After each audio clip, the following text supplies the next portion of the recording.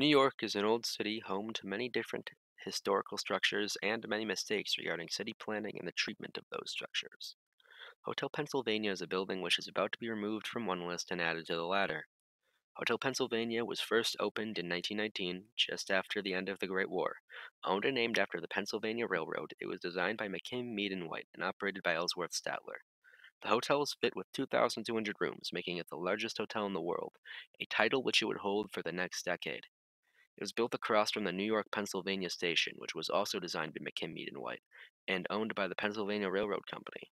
Hotel Pennsylvania was designed to slightly resemble the gargantuan neoclassical and Baroque art cathedral of transportation, which lay just across the street. The Hotel Pennsylvania was built to the absolute height of luxury, with no expenses being spared, whether it be the multi-floored columned lobby or the Café Rouge.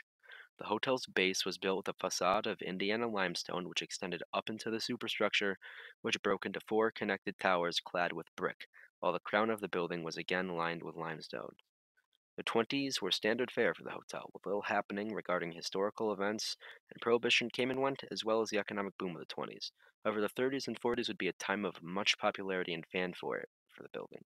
During these two decades, national phenomenons of music played within the halls of Hotel Penn. People in bands such as the Andrews Sisters, Duke Ellington, and Glenn Miller. All of these groups and more frequented the Café Rouge. As well as this, NBC would broadcast live performances, further increasing the popularity of both the hotel and the bands playing. After decades of success, the company managing Hotel Pennsylvania, Statler Hotels, purchased it from the now struggling Pennsylvania Railway in 1948 and renamed it to Hotel Statler.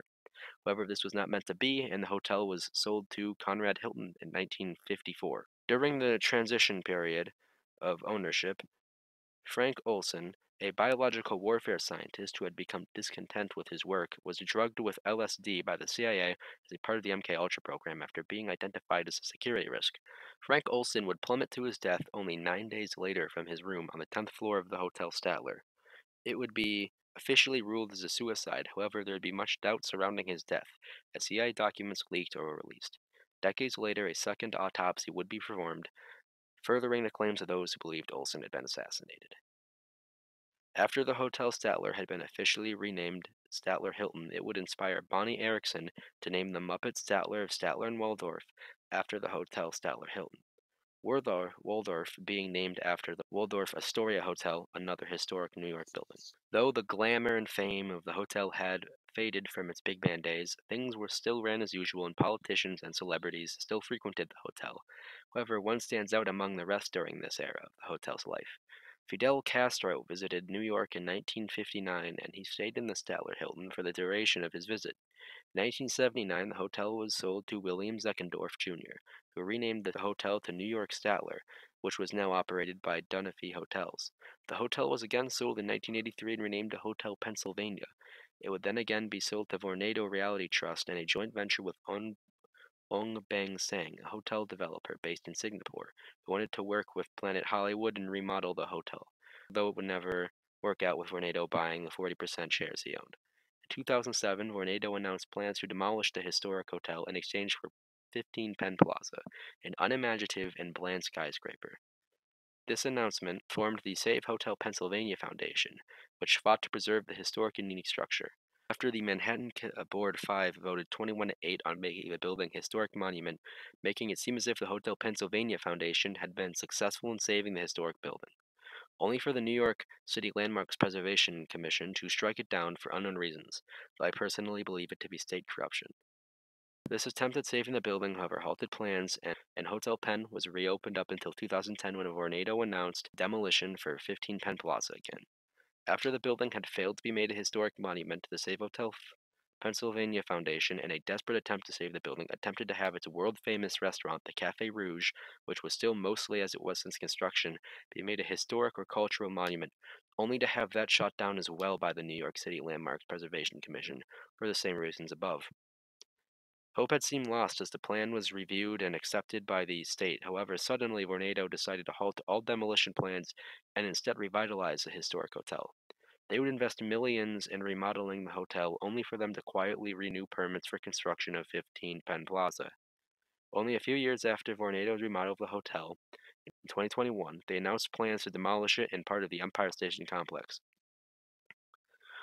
Vornado stated the reasons for demolition are the hotel math has deteriorated significantly over the last few years, and the benefits of continuing to operate the hotel were outweighed by the drawbacks of maintenance, taxes, and lack of demand. A shockingly similar reason as to why Hotel Penn's sister building, Old Pennsylvania Station, was demolished. As well as this, it is fairly clear Vornado never had any intention of reusing or preserving the Horse Historic Hotel.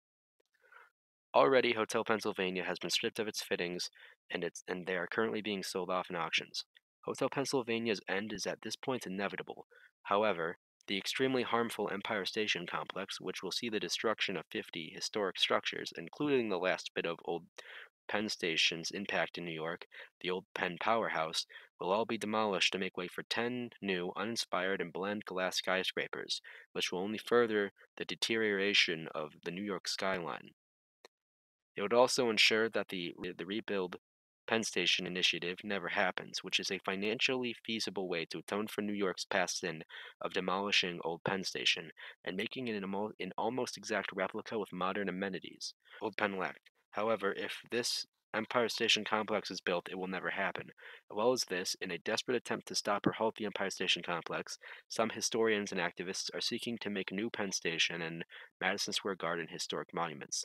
Though I understand why they are trying to do that, I believe it to be the wrong move, as it will only solidify the mistakes of the past, as will ensure the old Penn Station never sees the light of day again.